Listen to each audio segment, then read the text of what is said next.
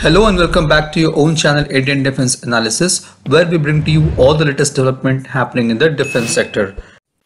The need for lightweight tank was felt during the initial phase of Galwan Valley attack, when PLA Army has fielded its Type 15 lightweight tanks. The tank weighs just 33 tons, with armor package 36 tons. Its main armament includes a 105 mm rifled gun having 38 rounds with autoloader.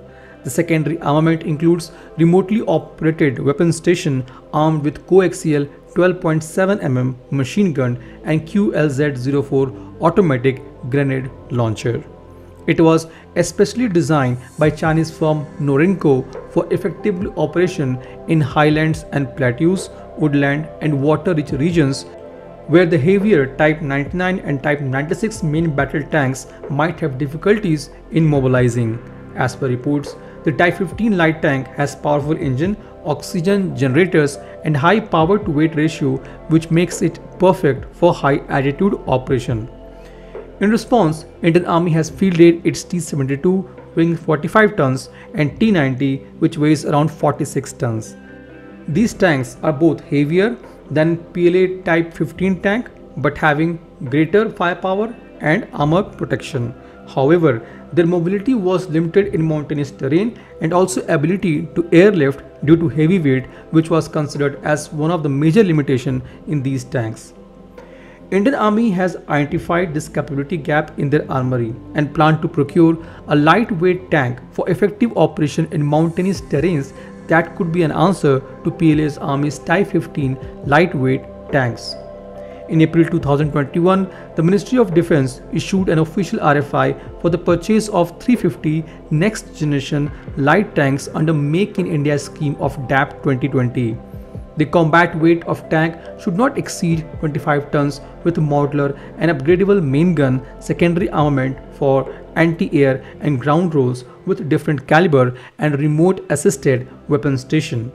Army wanted the tank to be able to fire modern advanced multi-purpose smart munitions with gun tube launched anti-tank guided missile and able to defeat tanks, Type A vehicle, UAV and soft skin vehicles and PGMs. It should have a STNAG level protection from all sides including top. The tank must have explosive reactive armor, soft kill measures, CBRN protection and instant fire detection and suppression system. Now, as per DRDO Chief, CVRDE and L&T has already begun work in full swing on the lightweight tank. In March this year, the lightweight tank has been put under Make 1 category of 2020 Defence Procurement Process, which will be funded by government. DRDO has been doing R&D for the lightweight tank and has a tie-up with L&T as development cum production partner DcPP. Once the project is complete, the Indian Army can formally place the order. In last 1 month, DRDO Chief has confirmed couple of times that the development of tank will be fully completed by 2023 and will be ready for production. Now, if we talk about the design of lightweight tank, there are two options based on which the lightweight tank is expected to be designed. However, there is no official confirmation or firm confirmation on the same. Back in December, CVRDE of DRDO has released an RFI for supply of 22 tons of spade 500 steel plates, which is medium hardness armor MHA. This MHA has much better protection than the widely used rolled homogeneous steel plates RHA. The crew arrangement shows a 3-member crew on chassis, which is similar to DRDO's next generation main battle tank design NG-MBT. The NG-MBT was supposed to be less than 60 ton, so it's going to be interesting to see how DRDO can use NG-MBT chassis to drastically reduce weight by 25 to 30 tons.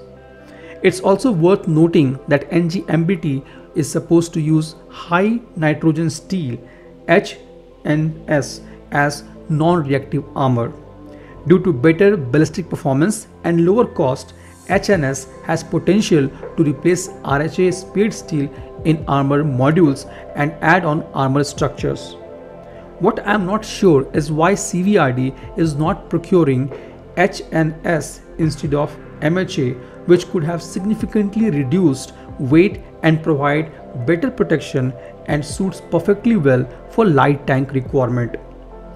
The tank is expected to have weight of 35 ton, powered by MTU-MT 883 KA 500 or 501 diesel engine, delivering over 1100 kilowatt shaft power with 10 speed, 5 forward and 5 reverse. The same engine is used in Western tanks such as Leclerc, Challenger 2E and Mirakawa Mk4. L&T has already delivered 100 K9 Vajras, which is 155 mm SPH based on South Korean K9 Thunder. It has been reported that L&T is working with DRDO to convert the Howitzer Vajra into a light tank.